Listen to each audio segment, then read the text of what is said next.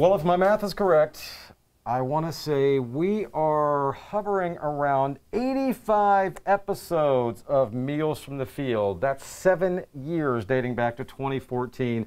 Very first Meals from the Field we did was strawberries. So guess what? We are doing strawberries today. We're kind of getting into that strawberry season. We're in that lull time right now where there's not a lot of things that are in season. So we're looking ahead to strawberries. Good to see you again, Marcia. You too, Ray. Marcia Crowley, the best. And again, Marcia That's debatable. Marcia has been with us from the beginning. We hope she's with us for many more years. And so again, we are doing strawberries today, and we're also a little I don't know, maybe a shout out to my heritage, a little pasta action pasta today. primavera, which means spring in Italian. There we go. Oh, spring in Italian. There you go. There's your history lesson for today. And since there's not really a whole lot in season, we're going to do a primavera. Well, tell us what you got. So this is, I've already got saute in here, garlic and a medium onion chopped up. Let me turn that up just a little bit. We're going to add to that a pound of asparagus that's been washed and cut into thirds. You're basically adding whatever vegetable you want to add to this. So I added my favorites. One yellow squash, you could use zucchini or leave it out, or you know, whatever. I think I still need to turn that up just a little bit. I don't want it to burn, but you want the sizzle is what I you're want the looking for. sizzle. Okay. This is an orange bell pepper, but you could use green or red or yellow. I kind of want to go with the color on this. Okay.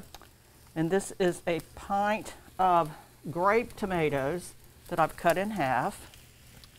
We're just stirring all that in. And you're going to stir this, let it simmer or saute for about 3 to 4 minutes until stuff starts getting soft. So we're not going to, of course, not going to do that right now. All right, to that you're going to add some olive oil, salt and pepper, and Italian seasoning. All mixed in there. All mixed in there together. A quarter of a cup of vegetable broth. Here again, you could use chicken if you wanted. Just kind of went with the vegetables.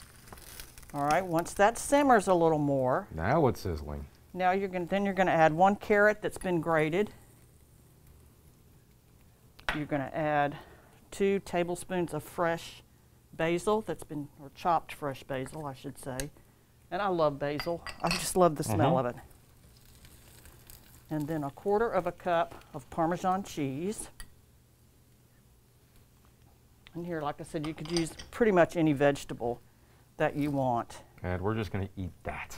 We're going to eat that. That looks awesome. You're going to add to that. Don't even worry about the pasta. That looks great right there. I know, it's so good. It just tastes so fresh with the lemon and the asparagus and the tomatoes, and it's just all so fresh. And then we're going to add, and I'm not going to put all of this in there because it'll go everywhere, and I know how you like me to. Oh, I love when stuff just like spills out everywhere. This is a pound of cooked. This is penny pasta, but you could use anything. Bow ties would be really pretty in here. Sure. Macaroni, spaghetti, whatever. All right, you're just going to stir all that in together and serve it warm. I tried it cold. It wasn't that great, but you could eat it cold. Okay. And that's it. Let me turn this off.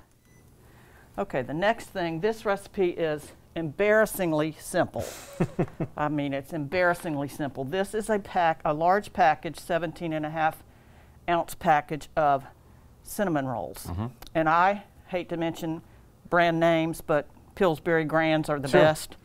Okay, so you separate the rolls, and you cut each roll into 4 or 5 pieces. You put it in the bottom of a round or square pan. Then you're going to add, this is 5 tablespoons of melted butter, 1/3 of a cup of brown sugar. You're going to sprinkle a cup of berries. I'll move this over here so you. And we were using strawberries since they're in season. Right. And these are cut in quarters, you know, just eyeball it. You could use blueberries, you could use blackberries. I'm thinking apples would probably be good in this too in the fall. Nice. like I said, it's ridiculously easy. Then you're going to add this butter brown sugar mixture to the top of it.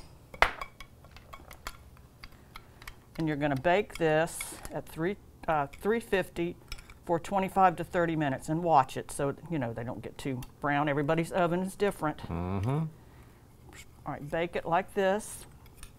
Then when it comes out of the oven, you are going to use the icing that comes with the cinnamon rolls and put it over the top when it's still hot. I was wondering what you're going to do with I'm that. telling you, it is so good. That's and awesome. that's ridiculously easy. Yeah, it just looks absolutely delicious. And you know, before we send you on your way, I have to give a huge shout out to Marcia. Again, she has been doing this for 7 years, drives all the way into downtown Atlanta once a month.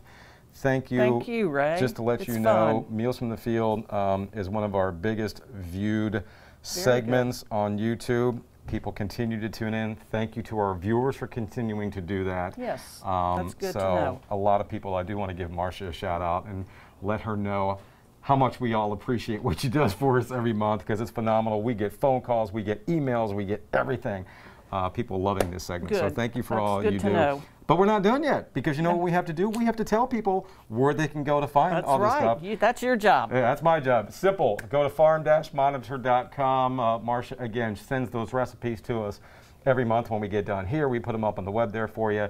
Very, very easy to follow. And if you have questions, just email us. I always call Marcia and say, hey, we had a question. And she always gets back to me pretty quick. So again, farm-monitor.com. Go to the recipe section. Everything is there for you in detail. And again, Marcia, thank you so much. Thank you, Ray. So good seeing you this month. We will see you next month, and we will see you next month.